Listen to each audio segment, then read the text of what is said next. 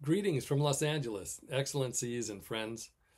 My deep gratitude to Women's Federation for World Peace and their partners for all you do for families around the world and for being so welcoming of me as a husband, father of two girls, and recently a grandfather of a beautiful little boy.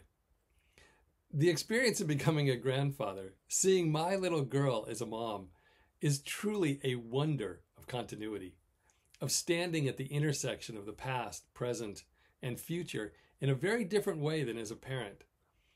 I have to admit, though, that for all the wonderful emotions rushing back with memories of changing baby diapers and having that familiar soggy spot on my shoulder from baby drool, I also feel a sad awareness that too many men never make it through the ups and downs of marriage to reach this place of amplified joy. I've been invigorated to work even harder to reach more men with the message of FatherCon, that what we are so often told will make us happy doesn't hold a candle to loving and being loved as a father. My organization, FatherCon, was born out of 8 years of working on the prevention of human trafficking and recognizing that in too many survivor stories and the testimonies of those who used their freedom to deprive others of theirs, there was a father missing or causing hurt in some other way. I began to realize that when fathers get it right, so many other things fall into place. Wives and children are healthier and stronger. When a father is engaged with his kids, playing with them and allowing them to step out on walls and jump from trees, the world becomes a little less scary and threatening, and people are not all dangerous. This may seem a strange thing to say for someone who's worked for 12 years on the prevention of human trafficking and who has heard horror stories of dangers to children that I wish I didn't know. But it is important. We are designed as human beings to live in a very different world than what we are in now. Threats to children have only increased and become more deadly and destructive with the easy access to children provided by the internet, social media, and AI.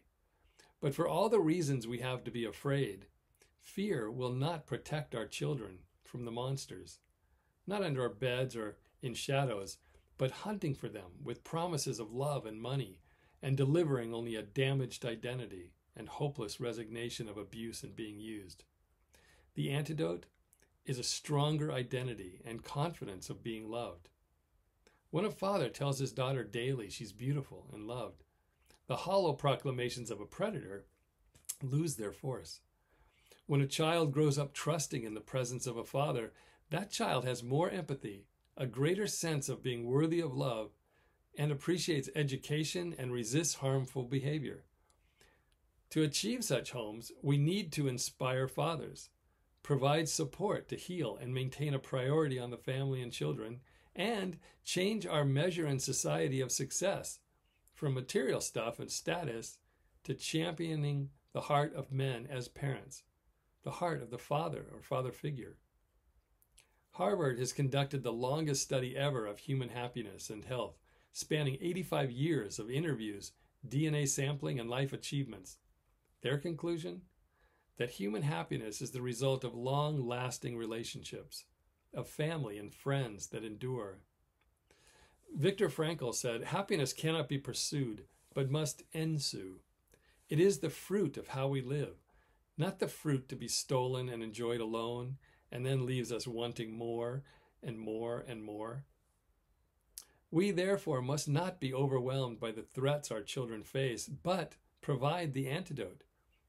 Jack Reynolds spent 12 years in prison for molesting 300 children, and upon his release, he was asked what kind of children he targeted. He replied that it was not the type of child so much, but if I thought the father was a threat, I wouldn't approach the child. I once was speaking with a survivor of years of being trafficked, with all the horror of that experience, and I asked her about her childhood and how she came to be trafficked. I asked, what would have made the difference for you? What did you want as a child?